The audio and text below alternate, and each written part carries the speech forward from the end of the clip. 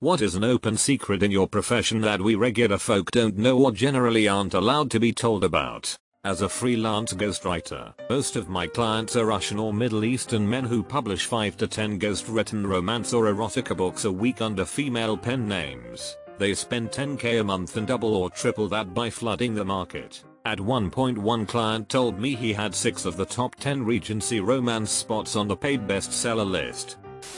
I am in it. We don't always know why the fix worked and we don't care. The number of times I've put gremlins under cause of problem and or hell if I know under solution in a ticket without anyone ever batting an eye is appalling. I work as a hardware contractor for a fairly large insurance company, which means if someone's desk setup has something broken I replace it and everyone's happy. We had one desk though that pulled a ship of Theseus on me. I had replaced every part I could, and it could no longer be considered the same setup. It still didn't work, but only for the person who sat there regularly. We told her she wasn't allowed to sit there anymore due to solar flares. The sheer magnitude of criminal cases that detectives have that will pretty much never even get looked at, much less investigated due to a massive lack of staffing. I hear the solve rate, closed cases, last year for homicides was only approximately 61%. Which sure sounds like a passable grade, but that does mean over 1/3 of murders go unsolved. That's a lot of murderers that might be walking around free out there. Makes you think we probably need more people working these cases. Dummy thermostats are pretty common. It basically works like a placebo where people feel more comfortable when they think they have control over the room temperature. It results in way fewer complaints, as are hidden temperature limits. The T-stat may allow you to turn it up 75°F on the display, but hidden in the programming its max set point is 68. Living in us military barracks I can confirm this. Every building I've lived in has fake thermostats. I quickly learned that the heat and cooling was run on calendars regardless of temperatures, often blasting AC in the winter and heat in the summer. I worked as a retailer manager in the past. A customer's attitude and approach is about 99% of the reason someone would help them solve a problem. Sale ended yesterday, your return is past the date, you want a better price on a clearance item, be a normal kind person and you'll usually get your way. If you start off being shy or demanding then, sorry, I can't help you. It's store policy. 1000% this. A customer was asking me all sorts of questions on the phone the other day and I know they weren't the answers she wanted but she laughed it off and was super nice about it. So I told her to email me directly and I'd give her an extra 5% off her next purchase for being so nice and reasonable. If you're rude to me, I will absolutely toe the company line and will not help you. Bartender here, if you're cool I will absolutely bend over backwards to make sure your night goes amazing. That means extra stiff drinks, makes if you don't like something, faster service, etc. You don't even have to tip that well. Just treat me like a human and maybe have a funny story to make my night go faster. If you're mean to me you get exactly what you ordered and not a ml more. Your dog or cat is much more comfortable when you are there with them during euthanasia. It's really hard when people say, it's too hard for me to be here with him, and leave the room for it. It is one of the hardest things ever, but they need you there with them. They look around for you sometimes. That being said, if we do the euthanasia without you, we always have one staff member whose only job during the procedure is to cuddle and comfort your pet and tell them how much their owner loves them, and what a good boy they are. I just realized what my brother means when it's his job to cuddle the dogs at his work. Absolutely breaks my heart knowing he has to do that for them. We don't actually know how general anesthesia works at the molecular level. There are theories but nothing concrete. Also, general anesthesia is quite safe contrary to popular belief. Compared to 30-40 years ago, preventable intraoperative mortality from anesthesia is so rare, it is now considered almost statistically undetectable. If you see 12 different sellers for an item on Amazon, in all likelihood the total number of sellers is probably 3 to 4. All of whom have multiple names selling the same item at different prices.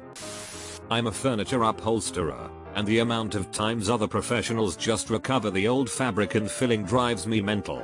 If you're paying for upholstery, ask for progress photos. Nobody needs all that nasty old fabric hidden underneath and it's not fair to the client as they don't necessarily know any better, nor should they have to.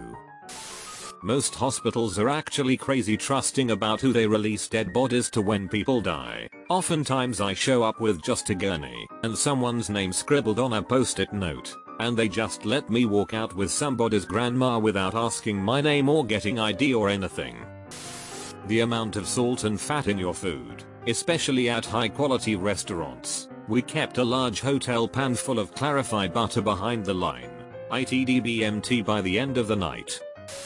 We know all the websites you are visiting and all the rounds of Minesweeper you are playing while you are at your desk. But as long as you aren't doing anything illegal, we don't care.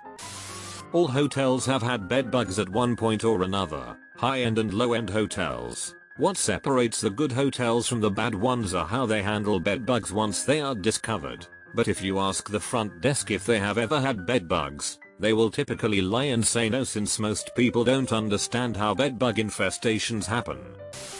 Classical musician, lots of us at your local symphony are drugged up on beta blockers when we perform. Propranolol, Aka, perform it all. That stuff is flat out incredible.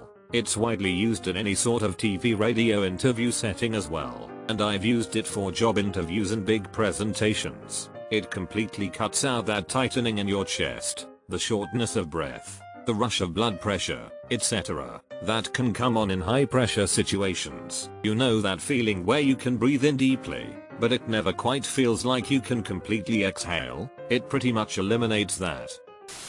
Teacher here. I learned early on in the game that there are a lot of supplies we don't have to pay for if we just know where to look and how to ask nicely. Want to have a lesson about plants? Go to a grocery store florist a few days ahead and ask if they can set aside their dying flowers for your class. Need cardboard? Ask a store for their old boxes. I've even heard of my colleagues just going to stores and asking for donations and explaining why, and getting new stuff for free. It's amazing how much people are willing to go out of their way to help educate kids. I'm not sure if you realize how unintentionally depressing this is. Your secret boils down to if you scavenge on your own time enough, you can afford to educate kids instead of paying out of your own pocket just to do your job. I see the bright side too, that people are willing to help, but it's nuts that you have to go find that help. Most people who work in its support really aren't more tech savvy than the average user. They just know how to Google. I used to work in daycare. I have worked at several. I'm American. The law in Washington state was 14 toddlers to 2 staff, and most daycares try to run at the max amount, which provides a terribly stressful environment for children. Even if you enroll your kid in a daycare with less children to teacher ratio, daycare is usually trying to raise it, and a couple less kids being there is temporary. State regulations can be bizarre and cause even less ratio of care. For example, every child must have their diaper changed every 2 hours or more, all day, and be documented. Multiply that by 14 kids. So changing all 14 diapers, potty training some every 2 hours for 8-10 hour days. The 2 staff rule is really just one person watching the kids for most of the day while the other person is changing diapers. A good environment being provided is almost impossible when one person is watching 14 toddlers. The state taxes daycares for breaking any small rule, so they struggle to make money and pay people fairly, hire more staff. The same ratio applies in Ohio. It doesn't matter if the clients are mostly well-to-do and private paid or single parents on state assistance, every place wants to get away with as many kids to as few teachers as possible. And you can bet as soon as that toddler room drops to 7 kids towards the end of the day, one of you is either going home or going to another room to send someone be home. Breaks are always given at nap times because they can legally have all 14 toddlers in there with one teacher if the kids are on their cots. You're also supposed to do sanitizing and lesson plans at nap times too. Never mind that there's always one kid that doesn't sleep and another one who is shitting their pants or puking. If you buy an antique or a vintage piece, it most likely went through 5 hands, each one at least doubling the price. The majority of regular broadcast radio shows are pre-recorded. If a DJ is broadcasting live, usually the morning shows, they still have no control over what music plays. It's all pre-programmed. They'll usually record phone requests and replay them during the voice break before the requested song is scheduled to play anyway, to make it seem like they are playing taking requests. When the studio is empty, all phone lines are set to busy, so no one calls and realizes there's no one there to answer. Vet worker here. Probably doesn't count as a secret, but we absolutely do pet your cats and dogs a lot when you bring them in. I once overheard my dog's cardiologist telling him she'd carry him to the back like the prince you are, instead of him walking on his leash, when she was taking him back for a scan. I loved that vet. At the airlines, we generally have no idea where your bag is at any given time. It follows a chain of events to get to the right place. If it ends up missing, no one is looking for your bag. Your file gets loaded in a computer, and when your bag is eventually scanned somewhere, a person is notified to grab it before it moves on to somewhere else. This also means, if you jump to an earlier flight, there is a strong chance that your bag is going to fly on the original flight. The time is usually too little to go find it, retag it and get it to a new flight. If you jump to another airline and we have already retagged it, handed it off to a different airline, it is done. We are not going to be able to retrieve it. It is flying on that flight. Just because your bag tag shows CLT on it does not mean it was accidentally sent there. We often send bags through multiple cities, as it will reunite you and your bag hours faster than the next direct flight. Sometimes, we even send it on other airlines that you never even flew on. We may even send it the other way around the globe. X. Lax to DXB. Dubai. You may have flown through London on British Airways, but the fastest way for me to send your bag may be through Seoul, South Korea on Delta and Korean Air. We try our best, but it's a question of volume, staffing, time, and technology. When temperamental artists ask us to adjust the sound and we pretend to twiddle knobs. 25 years as both performer and tech, I have seen both the best and worst of both sides. The best was an internationally renowned jazz artist with an incredibly exacting tech rider. He would not enter the venue until his road manager reviewed every piece. The tech director was totally chill about it, and told me he and his fans have certain expectations, and our job is to meet them. When sound check started, the artist was incredibly gracious, thoughtful, respectful, and exacting. An absolute delight in every way, and we didn't stop until it was perfect. Some artists are temperamental pricks, and some engineers are condescending douchebags. I have had my fill of both. The true pros work together to create a great experience. Insurance rep here. Your credit score matters more than people realize. It can affect your auto insurance premium by as much as $100 a month. And if you're a renter, I can pretty much ballpark your credit score by running a renter's insurance quote for you. The higher the monthly premium for your renter's insurance, the shittier your credit score. That most of those 3 people have booked this hotel today, or 4 people are looking at this product at right now. Pop-ups on travel agency website and e-commerce sites are lies. Totally static and made up. That reinforced glass and that security camera may not actually be unbreakable or being monitored or recorded, respectively. If you can see the monitor showing the camera feed, it doesn't actually mean it's being recorded. 2.